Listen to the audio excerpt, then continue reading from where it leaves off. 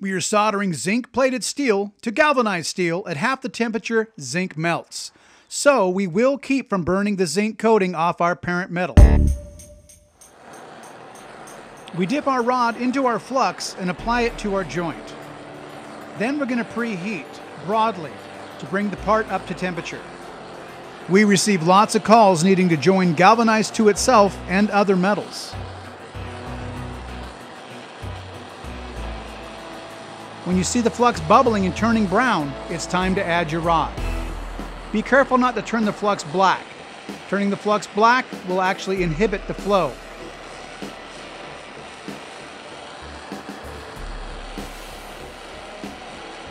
The black flux also tells you have about 200 degrees to go before the zinc coating starts coming off your steel.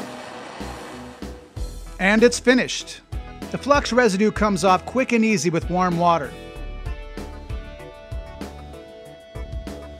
It flows on all sides.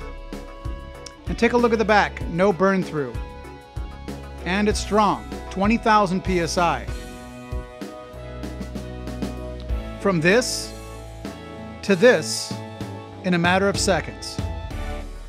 Next time you need to make an impossible repair, go to MuggyWeld.com for your welding, brazing, and soldering needs.